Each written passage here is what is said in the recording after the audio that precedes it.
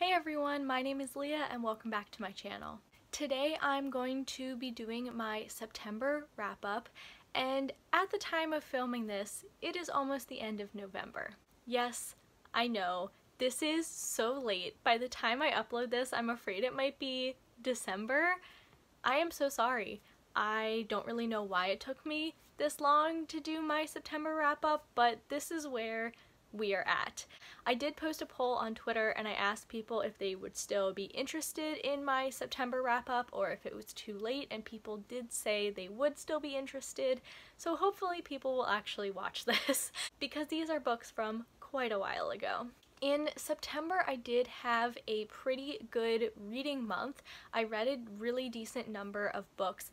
However, I only read one book off of my physical TBR. So while to everyone else I feel like it looks like I had a really good reading month, to me it feels like I didn't, because I'm really trying to get my physical TBR down and I read one book off my physical TBR. Also, it was a book that I had literally just acquired because it was the second book in a series and I had just read the first book and needed the second book. So I really didn't even make that much of a dent in my physical TBR because I had just bought that book. So yeah, not doing well on the physical TBR front. First, let's talk about some stats. I'm going to consult my iPad because I have all of the numbers written down here. In September, I read 27 books. 11 of those were audiobooks and 7 were graphic novels. Also, of those 27 books, 5 of them were rereads. Breaking down my star ratings, I didn't have any 1 or 2 star ratings, and then I had 6 3-star ratings, 1 3.5 star rating, which I think I rounded up to a 4 on Goodreads, 14 4-star ratings, which was the overwhelming majority, 1 4.5-star rating, 4 5-star ratings, and then 1 book that I didn't rate because it was a nonfiction and I don't tend to rate nonfiction. And then for the genre breakdown, I had 1 nonfiction, 8 fantasy, and 2 of those fantasy are fantasy/science fiction. Of those 8 fantasy, 3 were adult, 3 were YA, and 2 were middle grade. Had 1 historical fiction, and that was an adult historical fiction. I had 5 contemporary. Of those 5, 1 was adult, 3 were YA, and there was 1 middle grade. Then there were 4 adult romance, and 1 of those adult romances was a historical romance. And then I had 1 literary fiction, at least I feel like that's how it would be classified. Maybe it would be classified as a contemporary. I'm not quite sure how to classify that book. So yeah, I had a pretty good reading month, but like I said, I read 1 singular book off my physical TBR. So I could have done a lot better on that. But now let's get into the books. The first book that I read was Like a Love Story by Abdi Nazemian. This is a YA contemporary / historical fiction. For my stats, I categorized it as contemporary, but it could definitely also be considered historical fiction because it takes place in New York City in 1989 during the AIDS crisis. This book follows 3 teens. There's Reza, who recently immigrated from Iran, and he's very scared that someone will realize he's gay, especially because that is something that he has not really accepted for himself, and he doesn't want anyone else to find out about him. And he's especially afraid about this because the only thing that he's seen like in the news about being gay is the coverage of the AIDS crisis. So he's just constantly afraid that he will get AIDS, and that being gay means getting AIDS, and that like touching another gay person will give him AIDS. Because he has not been educated about what AIDS means, the news is just like constantly scaring people about it. This book deals with the AIDS crisis a lot, and that was very impactful to read about, but also very sad at times, so definitely know that about this book. It could be really, really upsetting, and because it was the AIDS crisis, this book does deal with a lot of sickness and death. There's 2 more characters, one of which is Judy, who goes to school with Reza, and she ends up falling for Reza, and they actually start dating because he's still dealing with a lot of internalized homophobia, and he's not letting himself be himself. Then there's Art, who is Judy's best friend, and he is gay. He's the only kid who's out as gay at school. He also has a mentor in Judy's uncle Stephen, who is also gay. Reza really struggles with trying to accept the truth about himself, and this just gets more difficult as he and Art start to grow closer. And, you know, Art is Judy's best friend, but then Judy is dating Reza, but Reza and Art are both gay.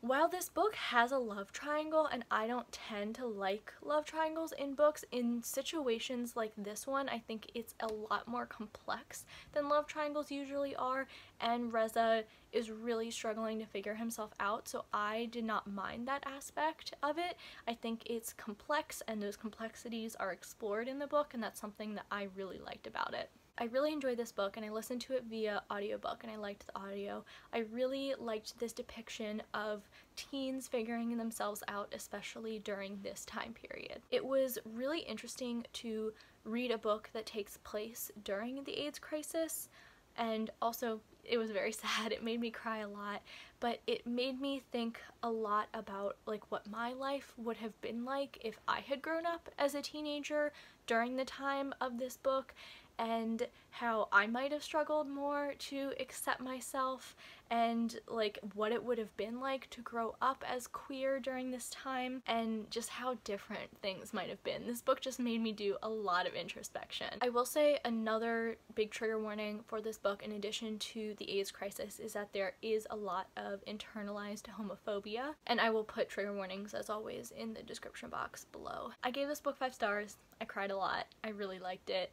I also don't really know anyone else who has read this, so if you've read it, please let me know, because I'd love to talk to someone about this book. Also, please read it and talk to me about it, because I really want to talk to someone about this book. The next book that I read was a graphic novel, and that was Bingo Love, which is by T. Franklin, and there's also some other authors and artists involved, because the edition that I read was the Jackpot edition, which has some like additional stories at the end besides the main story. I buddy read this with my friend RC, which you will see me say several times in this video, because RC and I buddy read I think 4 things together in September. We were supposed to buddy read 5, but one of the things we didn't end up finishing in September, so we buddy read that in October. This is a sapphic graphic novel that follows a couple. There's 2 characters, Hazel and Mari, who were forced apart when they were younger, and they reconnect years later after both of them have been married. The couple was cute, and it definitely had me feeling emotional, and very similar to Like a Love Story, I found myself doing a lot of introspection, thinking about my own experiences and kind of projecting some of my own experiences onto it, and I was just thinking a lot of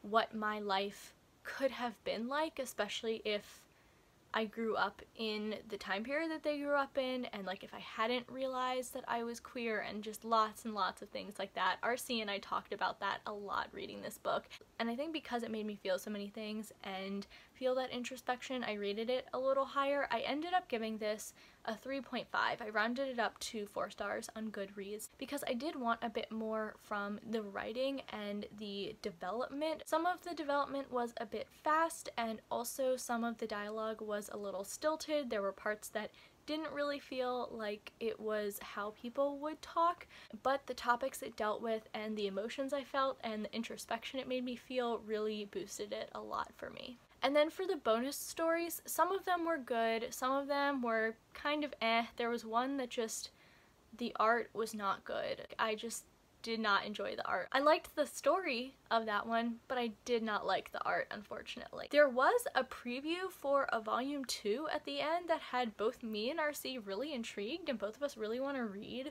volume 2. No idea when it's going to come out though, and just the storyline looks like it's going to be completely different, and it's kind of interesting, so I'm definitely going to pick that up when it comes out. The next thing that I read was The Falling in Love Montage by Ciara Smith. This is a sapphic female-female contemporary that takes place in Ireland and is by an Irish author. This deals with some heavy topics. The main character, Saoirse, doesn't really believe in love at first sight or happy endings, and part of that is because her mom has early onset dementia and is in a care home for that, and that is something that can run in the family, so Saoirse is afraid that that will happen to her, and because of that she just just finds it really hard to believe in a lot of things. There are days where her mother doesn't recognize Saoirse or Saoirse's father, and that's really difficult for her to deal with.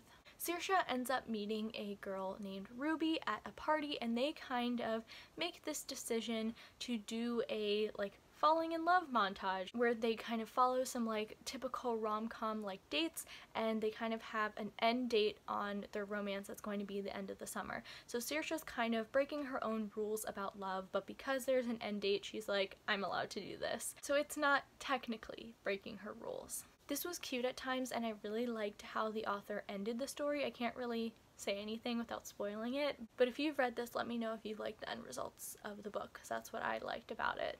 However, this book had a lot of lying and omitting the truth, which is a thing that I've noticed a lot happens in YA for conflict, and I just really don't like it. Sometimes there's really good reasons for it, and there is a reason for it in this book. It's because Saoirse's afraid of the early onset dementia, and she doesn't want to tell people about it, but it just went a little bit too far, and the lying really frustrated me, so that was something that I didn't really like about the book. There was also one thing that happened that I wasn't a fan of, and I don't want to spoil too much. It was just a very small scene, and I won't say that much about it, so it won't be a really huge spoiler.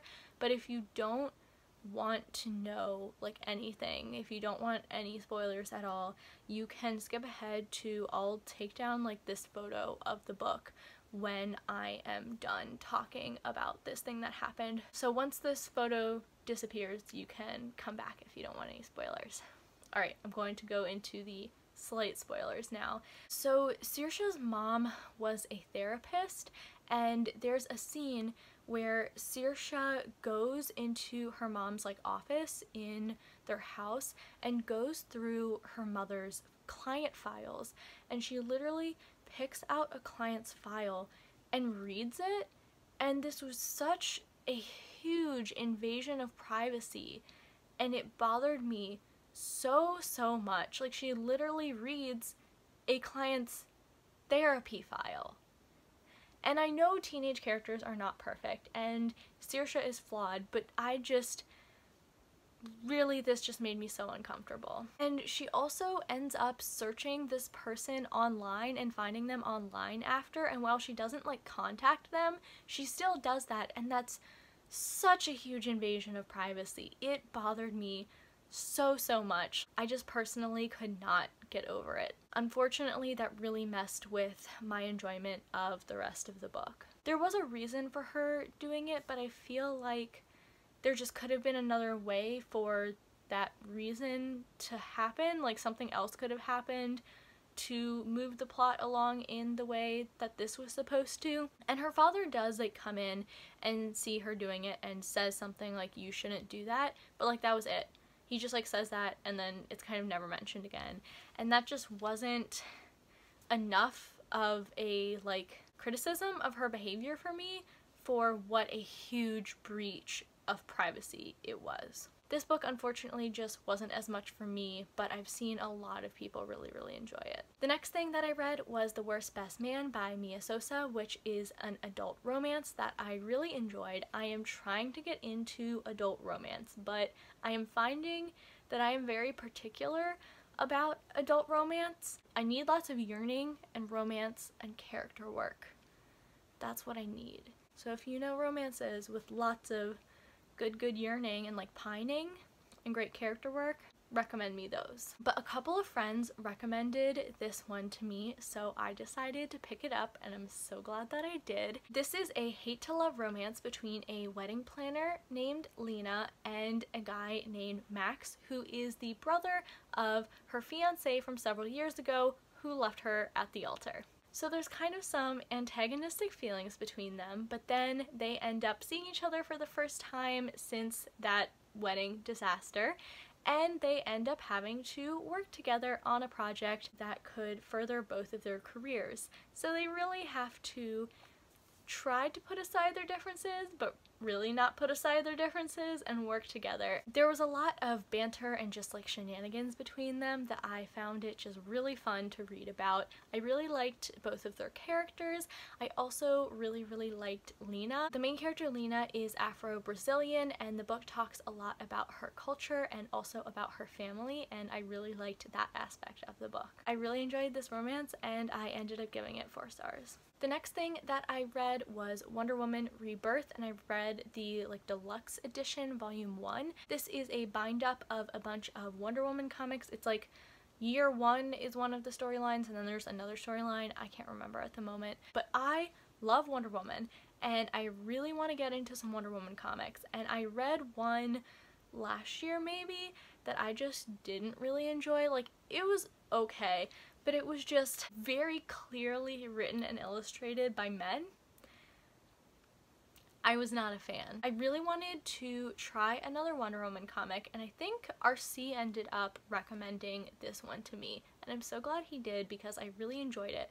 And while this is written by a man, and I think like all but one of the illustrators are men, it didn't feel as much written by men as the other Wonder Woman comic that I read, so I was much more okay with it. It was just a lot less like egregiously written by men. This comic also makes it clear that Diana is sapphic. There is a scene where she's talking to her current love interest, Steve Trevor, and she mentions a previous relationship that she had with a woman. I'm not sure if this is the first time that Diana is explicitly mentioned to be sapphic in comics, but I think it was like at least one of the first times. There are also 2 side characters that are very heavily implied to be sapphic, and by heavily implied I mean I don't know how it would be possible for you to read this scene and think they are not sapphic. I wrote down the quote so I could read this to you. One of them literally says, "I'm quite familiar with Sappho's surviving poetry," and the other replies, "Are you indeed?" And I was like, sapphics. This comic also deals a lot with the character Cheetah, who's going to be in the Wonder Woman 1984 movie coming out this December, and I'm even more excited for it now. Also, the sapphic energy between her and Diana, I need them to get together. Like, I'm sorry, Steve Trevor, but I'll put up some of the like images of the 2 of them from the comic because, oh my god, the sapphic energy. Diana and Barbara, please, please, please date. Give this sapphic everything she wants, please. Just look at these pictures and tell me there's no sapphic tension. I dare you. This is sapphic tension. This is sapphic tension. Like, it's everywhere. Anyways, I'm gay for Diana Prince. That's the summary of this Wonder Woman comic. I'm very gay for Diana Prince. Speaking of gay, the next book that I read was Gideon the Ninth by Tamsin Muir, which, yes, was a reread. Yes, I read this in July. Yes, I reread it already. I reread it on audio, and I'm really glad I did. The audiobook was excellent. I won't say too much about this because I just read it, but I really enjoyed it. I would also say, while the audio was really good, I don't know if I would recommend it if you're reading it for the first time, just because Gideon the Ninth is a book that can be a little bit confusing, and it has a large cast of characters with very long names, and when I was reading it I found myself flipping back to the beginning a lot because there was like a cast of characters list, so I found myself referring to that a lot, and that's not something you can do with the audio. But if you've read a lot of like dense adult fantasy on audio, you'd probably be fine. I just don't think I would have liked the book nearly as much if I had read it for the first time on audio. I picked up on a lot more during my second read, and I'm really glad I did that so I could then later in the month pick up the sequel. The next thing that I read was Crier's War by Nina Varela. This was a reread via audio in preparation for the sequel coming out because the sequel came out in September. This is a sapphic enemies to lovers fantasy. I feel like people have talked about it a lot, so I won't say too much about it, especially because I've read it before. Also, I really like some of the writing, but I think the pacing is just a bit off for me at times.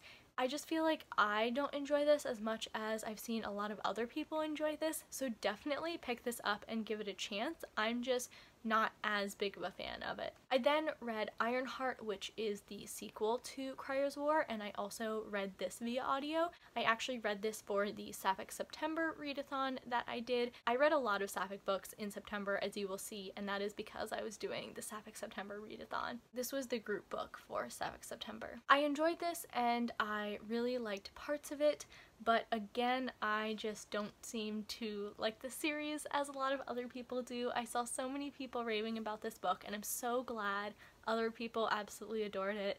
It just wasn't as much for me. There were parts with the Sapphic couple that had me like, yes, Sapphics, but just not as much as other people, apparently. The next thing that I read was The Weight of the Stars by Kay Ankrum, and this is a YA contemporary that also has some like science fiction-y elements. I didn't categorize it as science fiction in my like genre summaries, but it does have science fiction elements to it. This is a female-female contemporary that has a very nice slow burn romance that's kind of like hate to love romance. There's that, there's complicated friendships, there's talk of space travel, there's family dynamics, there's just so many aspects to this book. It's great. This was quick and easy to read, especially because the chapters are really short. I find short chapters get me to get through a book so much more quickly because I'm like, wow, I finished another chapter, I have time for another, and I just like kept reading the short chapters. It was fantastic. The characters are so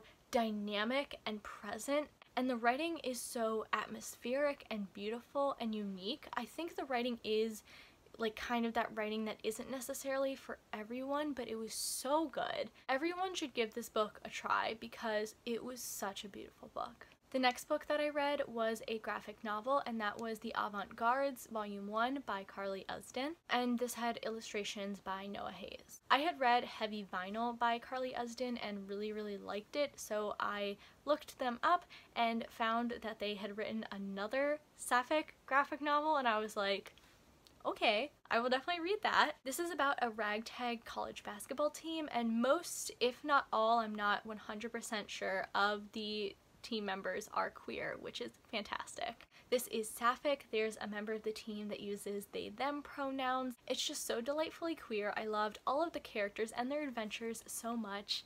It was just adorable. I then read The Avant-Guards Volume 2 because I loved Volume 1 so much I picked up Volume 2 right away. This was an excellent follow-up. I really enjoyed it, and one thing I really loved about it was the first volume kind of focused a lot on one or two characters, while this volume, each issue followed a different character. I'm pretty sure there's supposed to be a third volume, but I don't know for sure, and I don't know when that's supposed to come out. Please, I want Volume 3.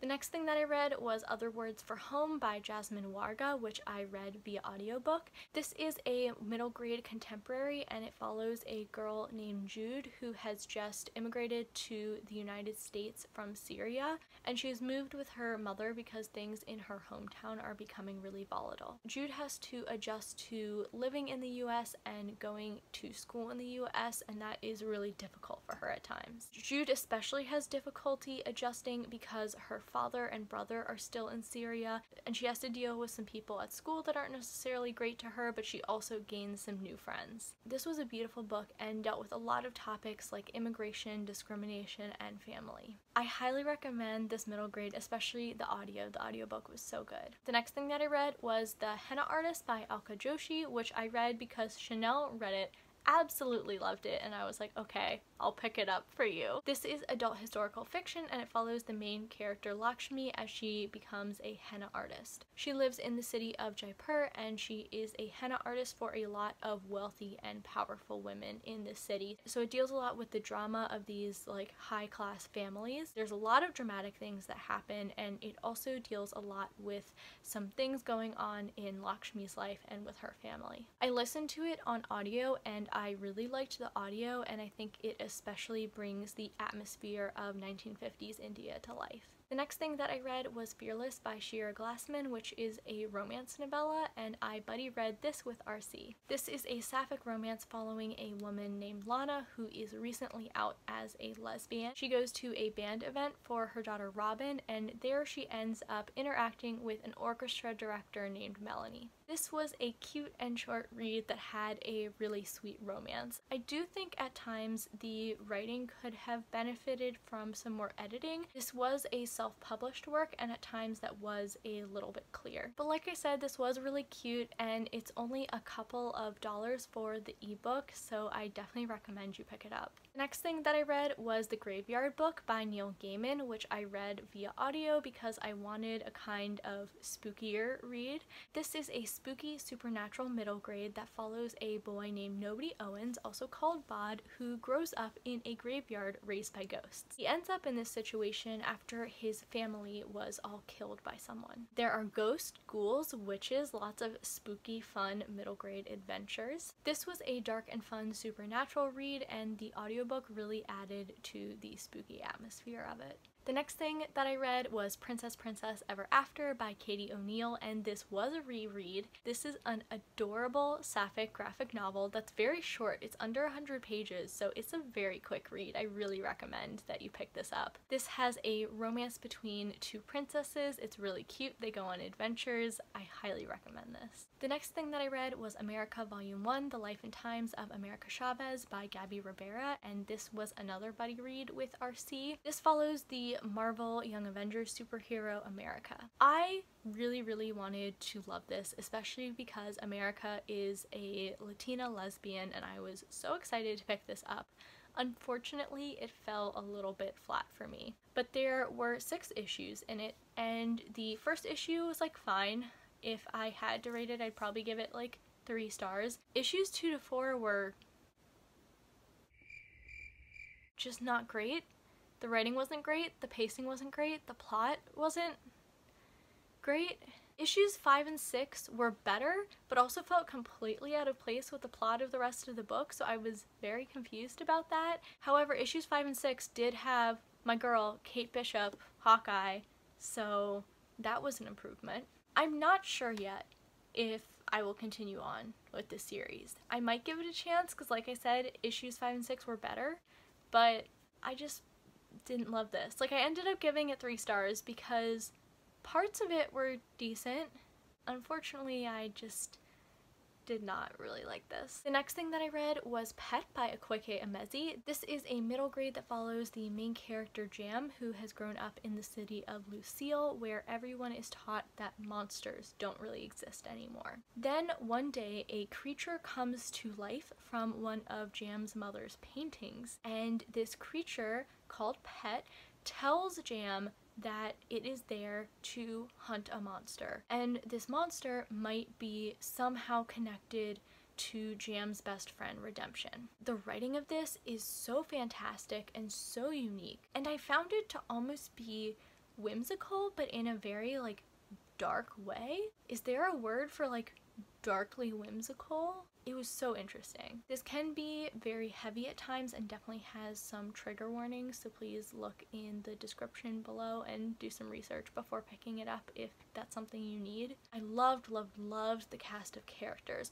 All of the characters are black. The main character, Jam, is trans, and she also is selectively verbal and uses sign language a lot. Jam's best friend, Redemption, also has 3 parents. They're in a poly relationship, and one of them uses they/them pronouns. This story is a lot about evil and the danger of people kind of turning a blind eye and thinking everything is alright when it might not be, and just kind of getting too comfortable in a seeming utopia. The next thing that I read was Knit One Girl 2 by Shira Glassman, another buddy read with RC, and this was by the same author as Fearless. This was another self-published novella that's available as an ebook. This is a sapphic romance between a yarn dyer and a painter who are both Jewish. This was cute at times and had some parts I enjoyed. I feel like I was enjoying the first half a lot more, but it ended up falling a little flat for me, and I had a few more problems with it than I had with Fearless. The writing kind of struggled at times, and there was this one scene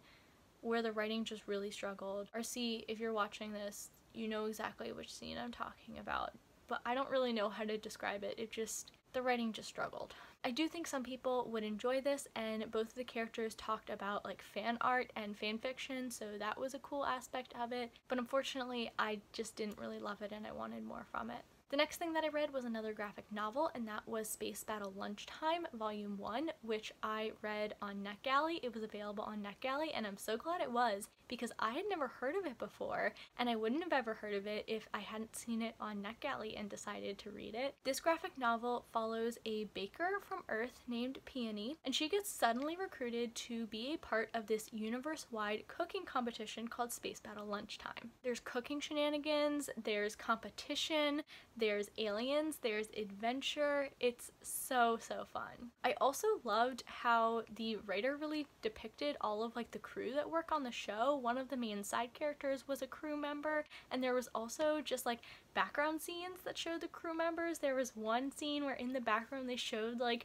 two little alien light techs just like doing their job, and I was like, look at those light techs go. There was also what I think is the beginnings of a sapphic romance. I'm like 99% sure that it's a sapphic romance, but the graphic novel ended and I need volume 2. My library doesn't have it. I want to read volume 2 so badly. I think there's 3 volumes out. I'm not sure how many there's supposed to be. I want to read all of them. It was so fun. The next thing that I read was Assassin's Apprentice by Robin Hobb, which was a reread. I read this for the first time last year, but I want to read the next books in the series, and I kind of felt like I wanted to reread first. I did this reread via audio and really enjoyed it. This is book 1 in the Farseer trilogy, and this follows the main character Fitz, who is the illegitimate son of one of the princes of the kingdom. Fitz has the ability to connect to the minds of animals. This is something that's called like the wit, but a lot of people think that this is something that could drive people mad. When he's older, Fitz starts training to be the apprentice of the king's assassin, and that's a big part of the plot of this book. I've seen a lot of people say that this book is too slow, so the pacing is an issue for a lot of people. I didn't really find it that slow. Like, I was fine with the pacing. But what was really strong for me was the character work. I think because I was so interested in Fitz as a character, I didn't really care about the parts of the book that were a little slower. The pace does pick up a little bit more at the end, and the last part I think was especially interesting, and I also cried. I do cry quite easily at books though. I'm just really excited to continue on with this series. The next thing that I read was On Earth We're Briefly Gorgeous by Ocean Vuong. This was the September pick for the Bibliophiles book club that I am a co-host of, so I will link our live show for that in the description box, and probably also put it in a card up above. Since this was a Bibliophiles pick, I won't talk about it that much, but this is a story that is told in the form of a letter from a son to his mother who doesn't know how to read, so that's very interesting. This was the book that I wasn't sure what to classify it as, but I think it's can be considered literary fiction. That's what I'm going to call it for now. The writing of this was absolutely beautiful. Ocean Vuong is a poet, and while this book isn't told in verse, I could absolutely see that Ocean Vuong is a poet, and I'm really looking forward to reading more of his work in the future. The pacing was a little bit off for me at times, but just the writing was amazing. The next thing that I read was The Lady's Guide to Celestial Mechanics by Olivia Waite, which was so good. This is a female-female historical romance. I think this is the first historical romance I've ever read. If you know of other sapphic historical romances, please recommend them to me, because this was excellent. This had romance, women navigating the male-dominated field of astronomy. So good. These sapphics just made me so soft. I love them so much. Catherine, Lucy, love them so much. I love their characters. I love their relationship. I just love this book so much. I can't wait to read Olivia Waite's other sapphic romance. I think she has like one other sapphic historical romance. Please read about these amazing historical sapphics. The next thing that I read was Harrow the Ninth by Tamsin Muir. Yes, this is the one book off my physical TBR that I read this month. Yes, I bought it in September because I bought it right after I read Gideon, and my library didn't have it, and I needed to read it immediately, because if you've read Gideon, you know the second that book ends, you need book 2. And thankfully I read it when book 2 had just come out, so I only had to wait a little bit for me to finally buy the book and then for it to arrive, and then I read it. I buddy read this with my friend Izza, we buddy read Gideon together, and then we buddy read this together. And us buddy reading this basically just consisted of us like screaming at each other over text about what the heck was going on.